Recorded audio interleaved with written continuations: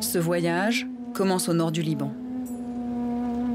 Je suis à quelques kilomètres de la Syrie, ce pays qui, depuis 8 mois, vit loin des regards.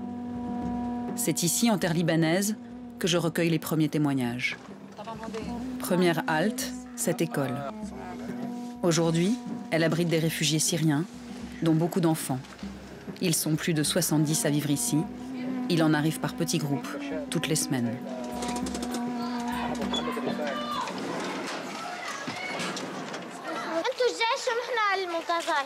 Je regarde leurs jeux sans trop comprendre. Puis, je me rends compte que ces enfants rejouent une scène qu'ils ont déjà vécue. Tous me disent avoir pris part aux manifestations. Certains ont été victimes de la répression. Nous sommes les manifestants. C'est eux. Nous sommes les miliciens du régime. Eux, c'est les militaires. Ils nous frappent, c'est comme ça. On les frappe parce qu'ils veulent la liberté. Des enfants en première ligne, dès le début de la Révolution. La torture de 3 d'entre eux dans un commissariat va déclencher le mouvement de révolte en Syrie. Des enfants qui avaient l'âge de Huzaifa, que je rencontre ce matin. J'ai 13 ans. Ils m'ont arrêté à la sortie de l'école, à un barrage. Ils m'ont frappé. Ils m'ont bandé les yeux. Ils m'ont enfermé dans le coffre d'une voiture. On a roulé 45 minutes. Ils m'ont jeté dans une cellule qui sentait mauvais. Ils m'ont arraché les ongles. Ils m'ont torturé à l'électricité. Je pleurais. Je leur disais que je n'étais qu'un enfant. Et plus je disais ça, plus ils me frappaient. Ils m'ont tout pris, tous mes droits.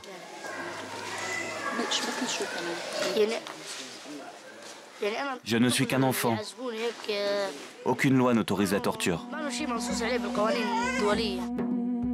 C'est dans cette Syrie où la violence semble sans limite que nous allons tenter de rentrer clandestinement.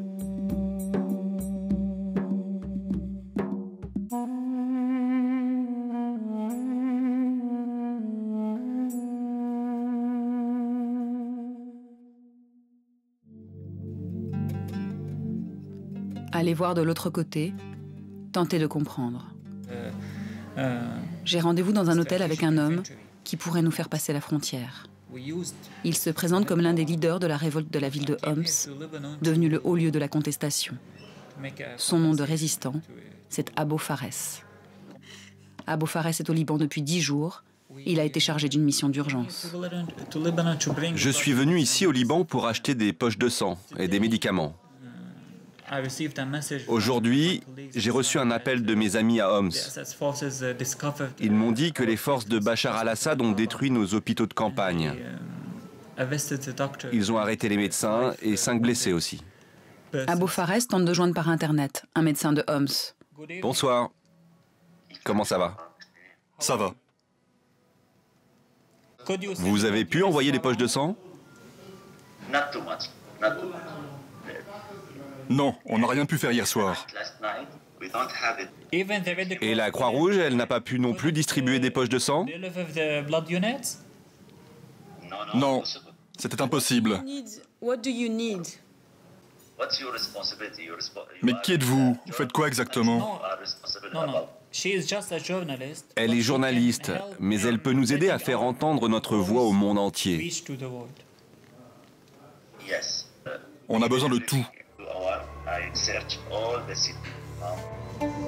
Montrer l'urgence humanitaire dans cette Syrie interdite aux observateurs, voilà ce qui peut pousser Abou Fares à nous faire passer illégalement la frontière. On se rapproche? Oui, on se rapproche. Qu'est-ce que vous ressentez? Je suis anxieux. La ville de Homs me manque. Abou Fares, comme tous les jeunes révolutionnaires syriens, reste connecté en permanence à Internet.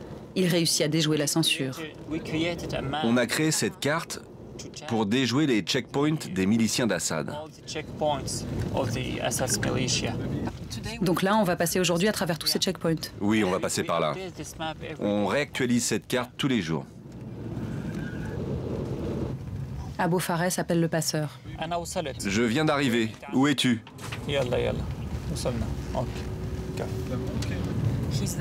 Il est là?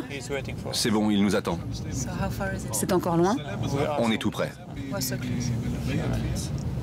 Nous ferons un arrêt d'à peine 1 heure dans la maison du passeur, le temps pour moi d'enfiler des vêtements syriens, de prendre une caméra plus discrète et de changer de véhicule.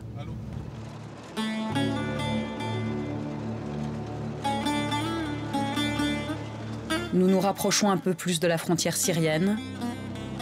Notre passeur reçoit sur Internet les nouvelles en direct de la ville de Homs. Le siège de la vieille ville est en cours. Il y a des arrestations en masse. 2000 soldats et miliciens du régime ont été déployés.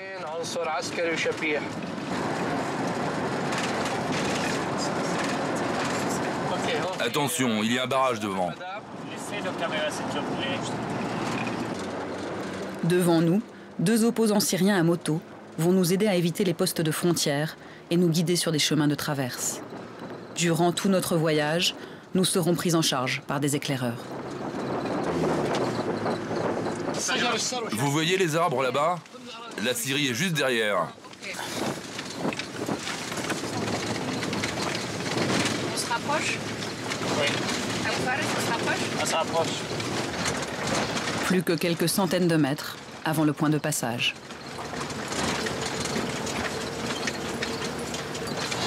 Les territoires syriens sont à l'autre côté. On y va en Syrie? On y va? Allez, on y va. On y va. Yallah. On y va. On y va en Syrie. Un talus à franchir, et ça y est, nous y sommes. Hey, Kima.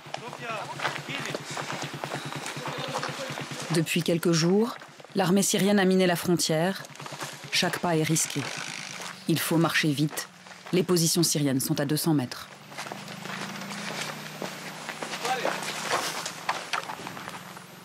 Dépêchez-vous, ils arrivent. Vite, vite.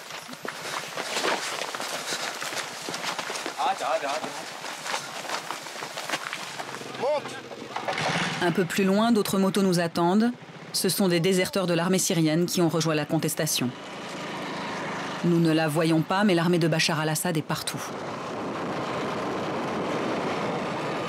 Toutes les 3 minutes, nos éclaireurs se renseignent par téléphone sur les positions des troupes. Ils ont pour mission de nous mettre à l'abri au plus vite.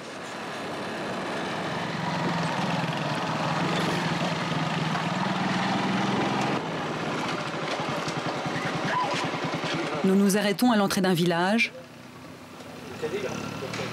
Très vite, nous sommes pris à témoin par des hommes. Nous ne filmerons pas leur visage. Parler à des médias occidentaux les condamne à mort. Ils tuent des femmes, ils tuent des enfants, des innocents. Même les blessés, ils les achèvent. Pourquoi? Leurs revendications sont sans appel. Tout ce qu'ils veulent, c'est la chute du dictateur.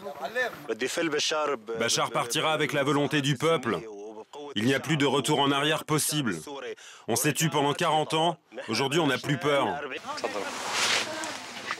Dans une maison du village, un homme demande à me parler. Il se présente comme un déserteur. Il appartenait à une unité d'élite, réputée pour semer la terreur. Une unité dirigée par le propre frère du président. Il y a 3 mois, j'ai été mobilisé pour aller tuer des groupes terroristes qui tiraient sur des gens. J'ai été surpris lorsque j'ai découvert que l'armée m'envoyait dans mon propre village.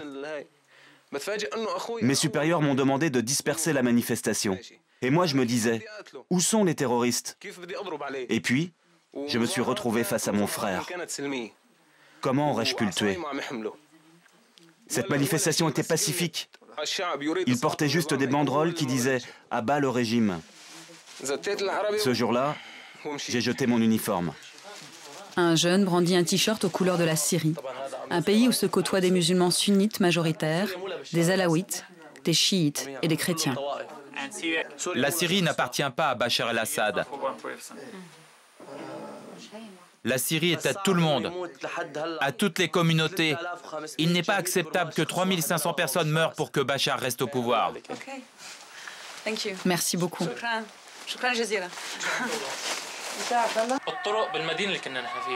Le vendredi, jour de prière, est devenu jour de contestation. Et les murs de cette mosquée relaient désormais le message de la révolte. Ce jour-là, ils prient pour les morts de la Révolution, devenus pour eux des martyrs. Aujourd'hui, nous prions pour la mémoire des 6 personnes tuées au cours de la dernière manifestation, mais aussi pour tous ceux qui sont tombés depuis le début de la Révolution.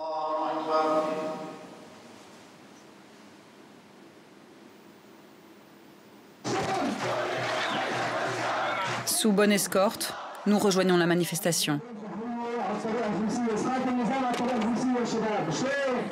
Quelques centaines de personnes bravent l'interdiction de descendre dans la rue. Des images rares. Jusqu'à présent, seuls les téléphones portables réussissaient à filmer les manifestations. Celles que le régime veut cacher au reste du monde.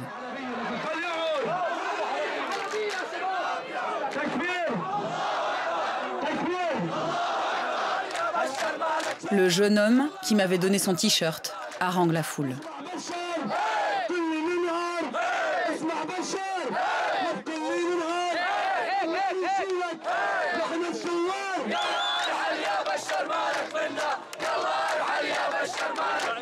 Dans la foule, des hommes de toutes les générations, quelques femmes et au premier rang des enfants.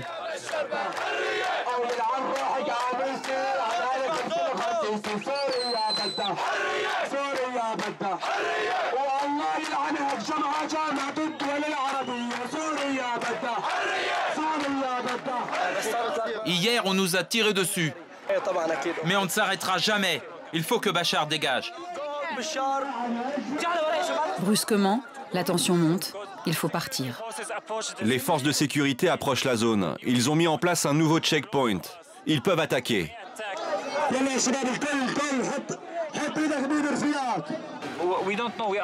On ne sait pas, mais on est surpris qu'ils aient installé ce checkpoint maintenant.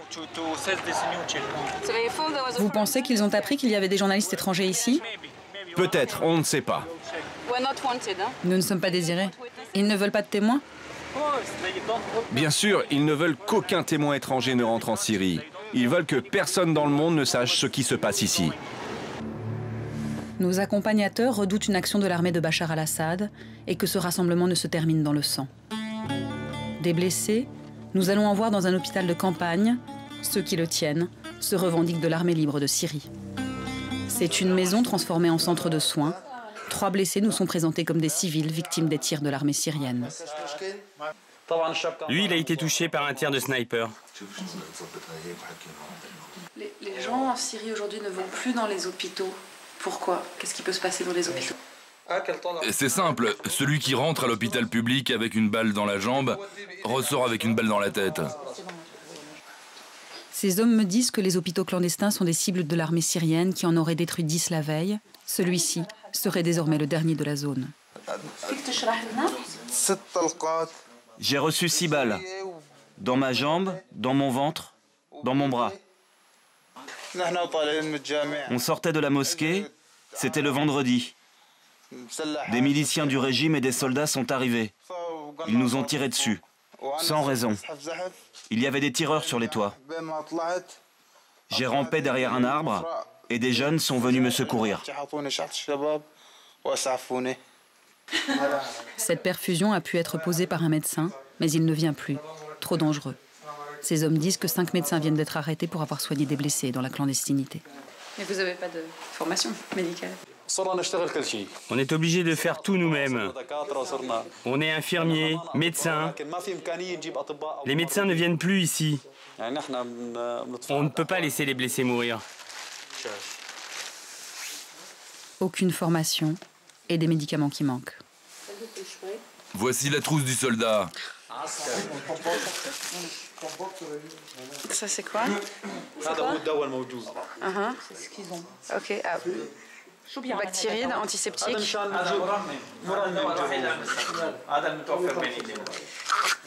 C'est tout? C'est tout ce que vous avez? Non. Il y a des balles dedans. Il faut déjà repartir, l'endroit n'est plus sécurisé. Au cœur de la nuit, nous passons à 300 mètres des lignes de l'armée régulière pour rejoindre un groupe de soldats. Ils viennent tout juste de déserter. Nous sommes dans un des quartiers généraux de ceux qui se proclament armée libre de Syrie. Ils affirment être plus de 15 000, un nombre invérifiable. La plupart de ces hommes combattaient encore il y a quelques semaines dans l'armée du régime. Ils tiennent à nous montrer leurs armes, toutes celles qu'ils emportent avec eux quand ils désertent, et d'autres peut-être. Et ne l'enfonce pas jusqu'au bout.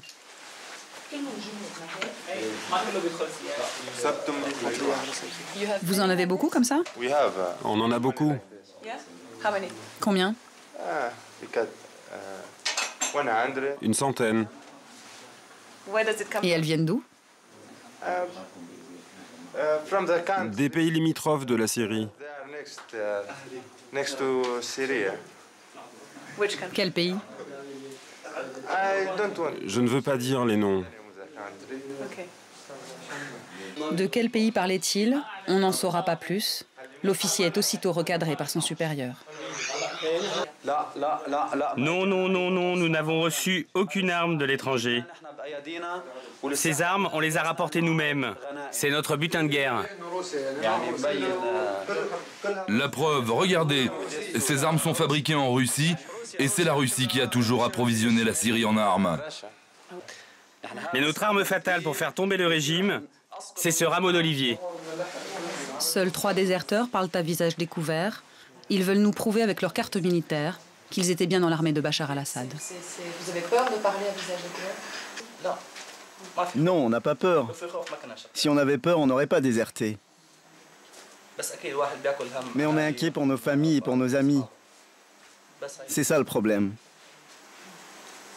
C'est comment cette nouvelle vie? On se sent mieux. Avant, les gens nous regardaient d'un mauvais œil. Ils nous détestaient.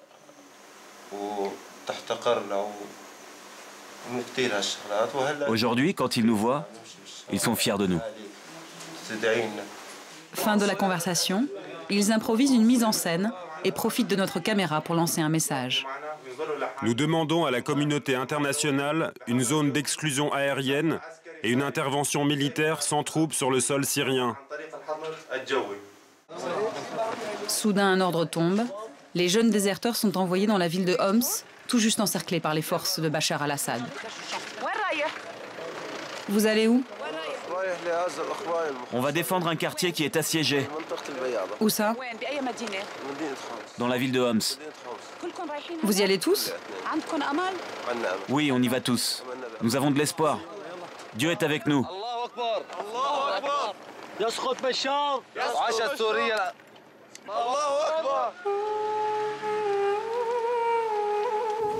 Nous aussi, nous prenons la route pour un nouveau lieu sûr, toujours escortés par de jeunes motards qui veillent sur notre sécurité. Nous ne sommes plus qu'à 5 km de Homs, mais ce soir, notre entrée dans la ville est compromise. Les tanks barrent le passage. On n'est pas sûr d'y aller ce soir. Peut-être demain.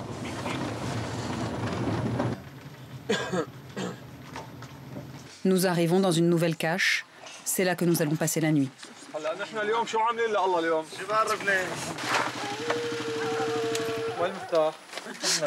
4 hommes en armes veilleront sur nous. La chaîne qatari Al Jazeera diffuse des images en direct des manifestations à Homs.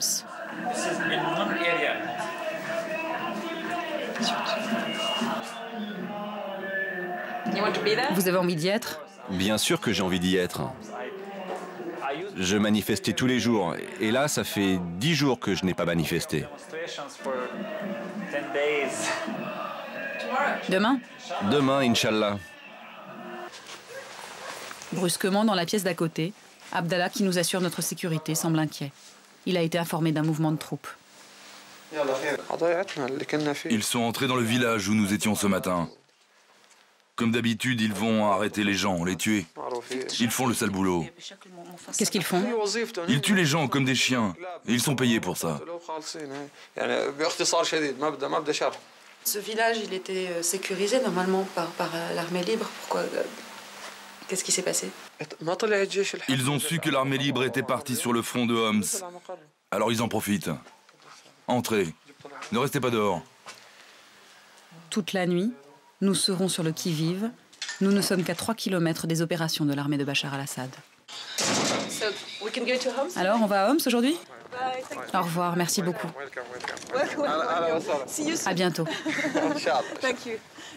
C'est la dernière fois que je verrai le lieutenant Abdallah, qui a assuré notre sécurité depuis le début du voyage. Il sera tué quelques jours après notre départ de Syrie, avec 6 de ses hommes. Allez-y. On vous ouvre la route. Mais sur la route de Homs, nous allons devoir de nouveau nous arrêter. À quelques mètres de nous, des convois de l'armée syrienne sont en route vers la ville. C'est la première et dernière fois que nous verrons les tanks de Bachar al Assad. Il y a un tank qui bloque le passage qu'on voulait prendre. Donc on va traverser par un autre endroit, mais juste sous les yeux des soldats qui gardent le barrage. Ah d'accord. Donc on va se séparer en 2 groupes. On vous suit. Donc si je comprends bien, l'armée syrienne est juste de l'autre côté de la route. Oui. Oui. Nous traversons une autoroute. Nous parvenons à filmer quelques images avec un téléphone portable. De l'autre côté, nous sommes accueillis par un des hommes qui contrôle la zone et nous fait monter dans sa voiture.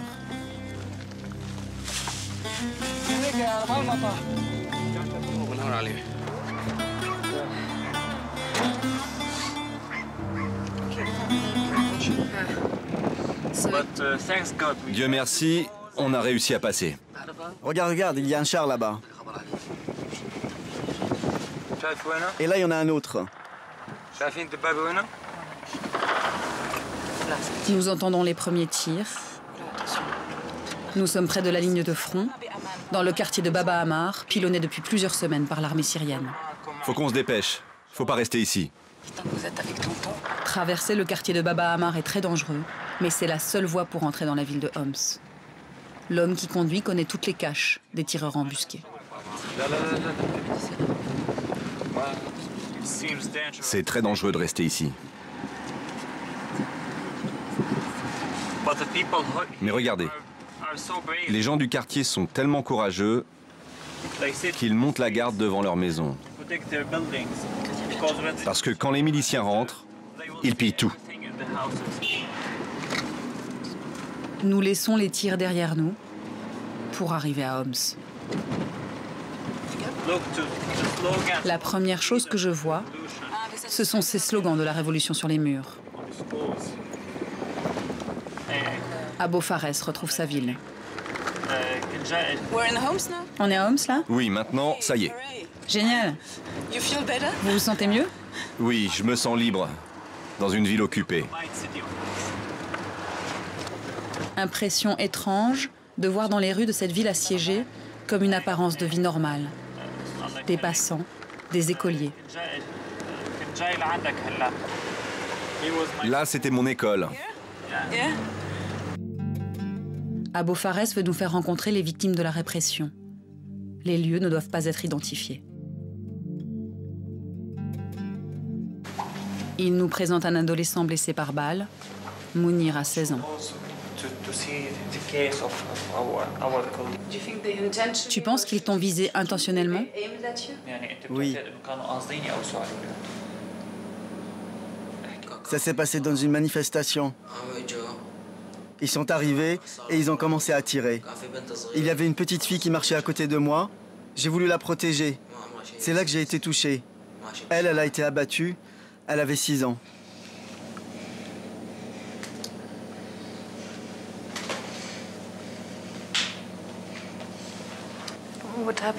Qu'est-ce qui est arrivé à ta main? La balle est entrée par là. Elle a touché le système nerveux. Elle est ressortie par le dos, à cet endroit. J'ai reçu 3 balles. Les 2 autres sont entrées par là.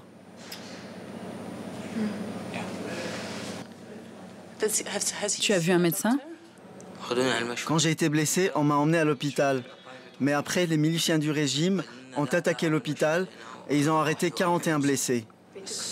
Ils ont arrêté 41 blessés dans l'hôpital? Des blessés? J'ai réussi à m'enfuir. Ils prennent les blessés pour qu'on ne les soigne pas, pour qu'ils ne survivent pas.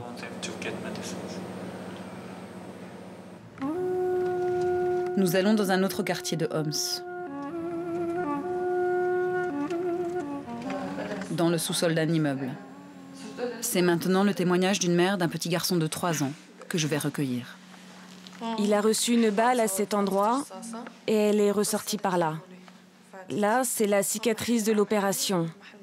Là, on lui a installé une sonde parce qu'il avait des éclats de balles dans l'intestin. C'est comme vivre dans la guerre? Oui, c'est une guerre. Il faut que le régime tombe très vite pour que notre vie s'améliore. Mon mari ne va plus au travail, il ne sort plus de la maison.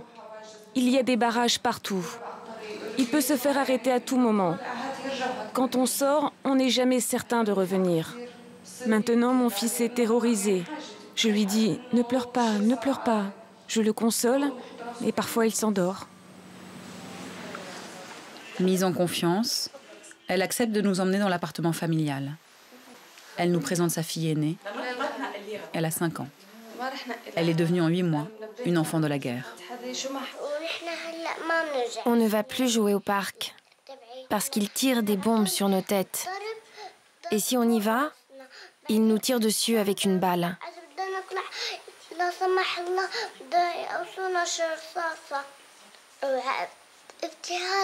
Ma copine, on lui a tiré dessus et on lui a coupé la jambe ici, en dessous du genou. On lui a coupé comme ça. Elle demande à sa maman, « Maman, quand est-ce qu'elle va repousser ma jambe ?» Elle est gentille. Quand elle marche, elle fait comme ça quand elle marche. Comme ça.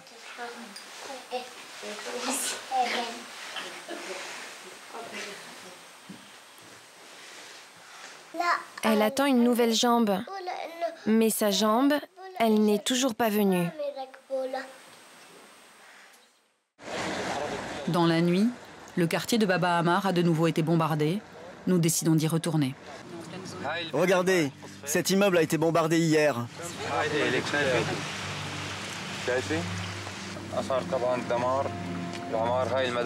Même les écoles, ils ne les ont pas épargnées.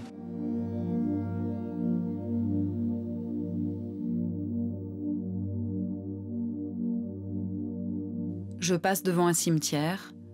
Aujourd'hui, ici, il serait même devenu dangereux d'enterrer ses morts. On essaye de regrouper tous les corps dans un même lieu pour les enterrer. Mais ceux qui sont morts hier à Baba Ammar, on n'a pas pu ramasser leurs corps. Parce que les bombardements ont été très intenses. Quand on enterre quelqu'un, on le fait seulement à 4 personnes. Si on est plus, ils nous tirent dessus.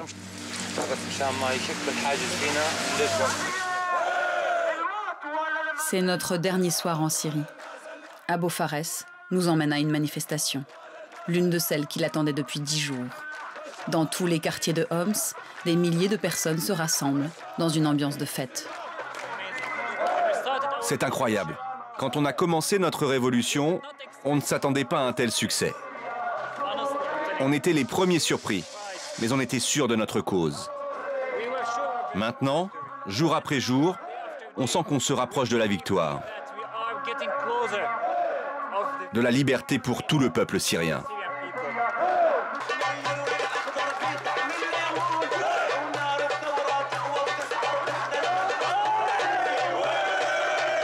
Mais comme presque toujours en Syrie, la manifestation va s'achever sous les tirs.